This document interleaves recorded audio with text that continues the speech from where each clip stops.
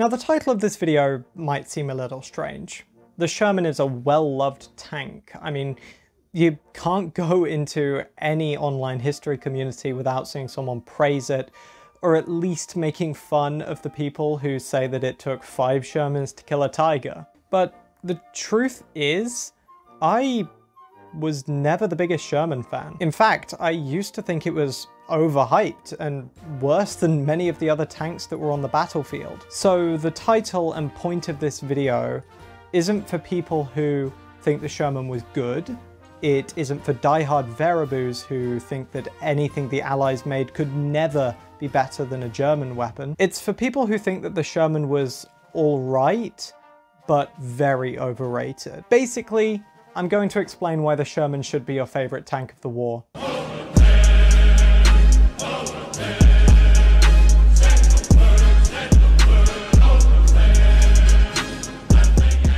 Okay, I'm not really going to tell you what tank should be your favorite. I mean, that's completely subjective.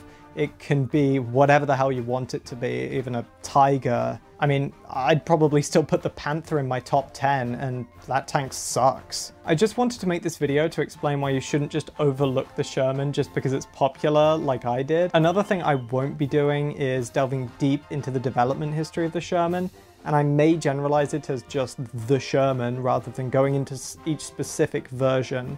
I'm going to focus on talking about the reasons I used to dislike the tank to try and dissuade people from thinking that same kind of stuff, which is mostly things that I don't see discussed as much. Corporate needs you to find the differences between this picture and this picture.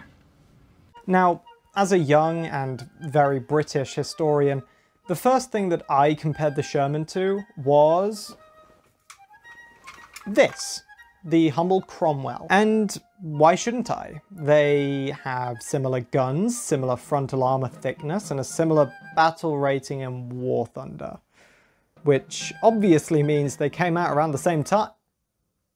Oh, the Cromwell entered service 2 years later than the Sherman. I think this is a big problem with Sherman haters. They're comparing it to tanks which are either in completely different classes than it, or tanks that were designed several years after it, or even tanks which it barely ever fought. The Tiger was not a common tank to see, of course. The Sherman was mostly fighting Panzer IVs and infantry.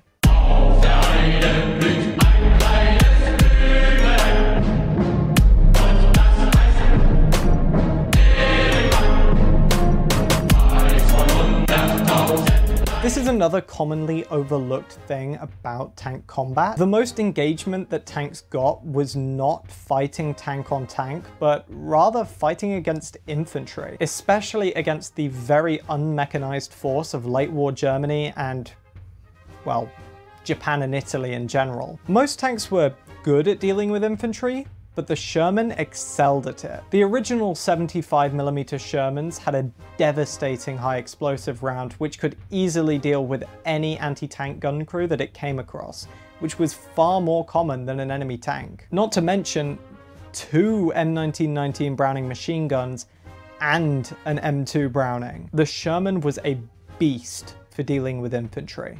I'm in a tank and you're not. I will call literally get out the fucking tank. I'm literally in the tank, you're not. Get out of the You're not my dad. Literally get out of the tank. Now, okay.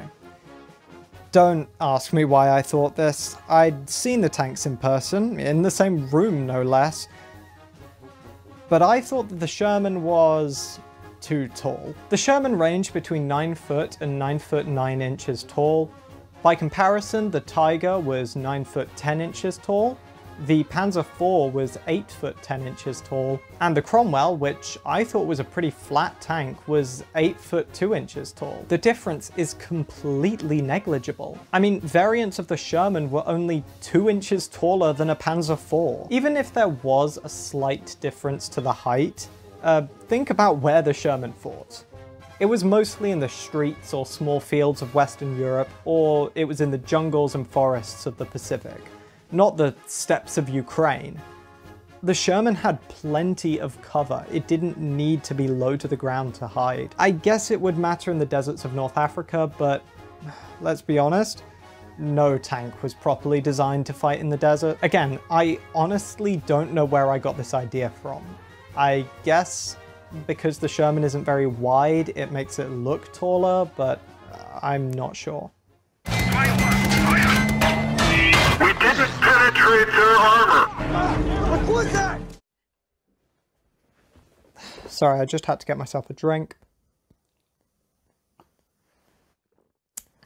While I knew that the frontal armor of the Sherman was very good for a medium tank of the time, I thought that the side armor was, well, lacking. What I failed to remember though is that no tank during World War II had good side armor. I can't think of a single commonly seen tank from World War II which could be penetrated at the side from even some of the weaker anti-tank guns, except maybe the Churchill. Adding another one to my collection. Even then, the Sherman's side armor was not bad for a mid-war medium tank. It had under 10 millimeters less side armor thickness than the Tiger, which is a heavy tank. People, and also me in the past, often cite the fact that the Sherman crews added extra armor to their tanks as proof that the armor wasn't good enough, ignoring the fact that it actually had very little effect on changing penetration. Not everything mounted on a tank was meant for extra armor, and literally every country did it with any of their tanks.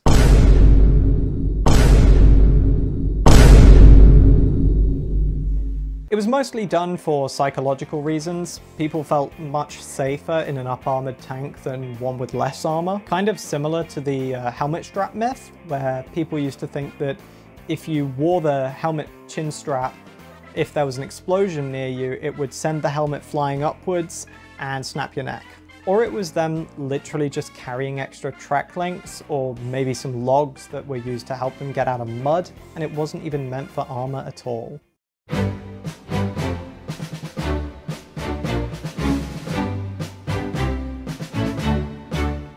Now, this video has been pretty silly. Why is my hair? Oh.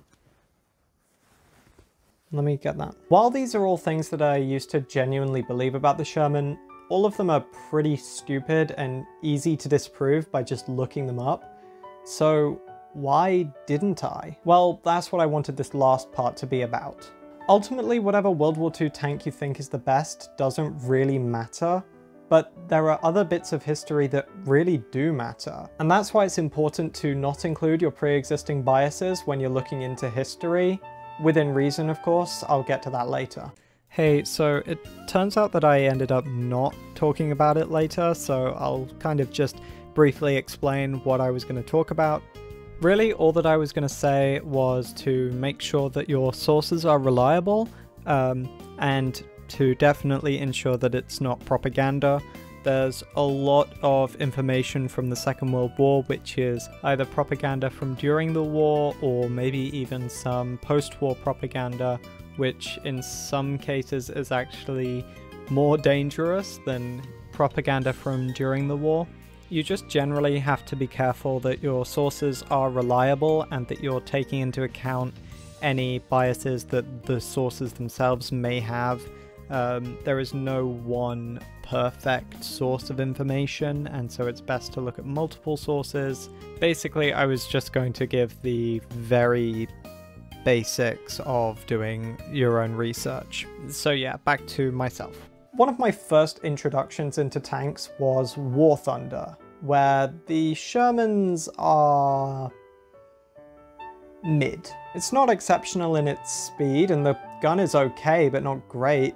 The armor barely stops anything at its BR level, and so I got a little bit of a bias against the tank from just that. Preconceptions about anything can stem from anywhere, and looking into how the tank actually performed in combat while you're still thinking about how much it sucks from a video game, no matter how conscious you are of the fact that it is a video game, it can still soil your analysis of the real information. Look, research is hard. Trust me, I have had to look at my fair share of military documentation from World War II. Believe it or not, humans are not actually very good at documenting things. Every nation has a different way of counting losses and victories. They all had different needs and requirements for their weapons, and there is so much misinformation which gets spread around, it's very difficult to come to an understanding of what something was actually like.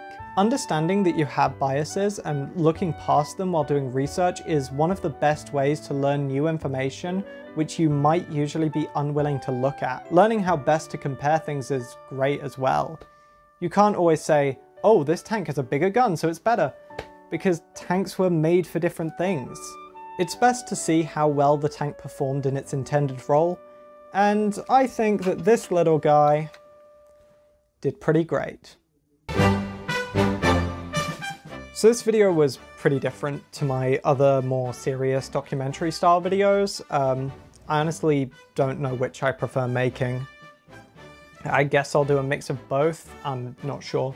I mean, I'm currently at about 120 subscribers, and so this is really my time to just throw things at the wall and see what sticks. If I do make more documentary style content, I'm hoping that it will be much more well researched than my previous ones, and also I might be able to actually go to places to film instead of just using War Thunder footage. Tell me in the comments which you prefer, if you prefer this more silly and over-the-top style rather than the more serious documentary style content that I've done. I actually found this one a little more fun to do because there was less pressure on it, but hey. I'm also hoping to make some reenactment-based content soon. I've technically been reenacting for as long as I've been making history content, but I've been more serious about it recently.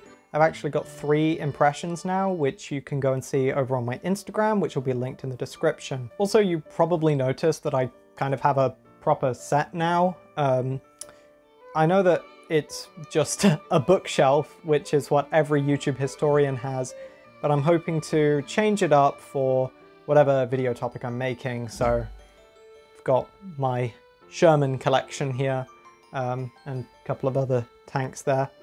I'm hoping to do just little things like that to spice up the background for every video, make everything different. Hopefully you found this quite over-dramatic video enjoyable, and yeah, I'm officially a Sherman fan now. Yippee! Thank you so much for watching me just ramble about a tank for however long this video is. Make sure to like, subscribe, comment, all that stuff. I don't know, can if you want. But yeah, hopefully this will mark a bit of a return to making content for me. Hopefully I'll get some new videos out sooner than, you know, the 2 years that I've waited between these. So yeah, thanks for watching and goodbye.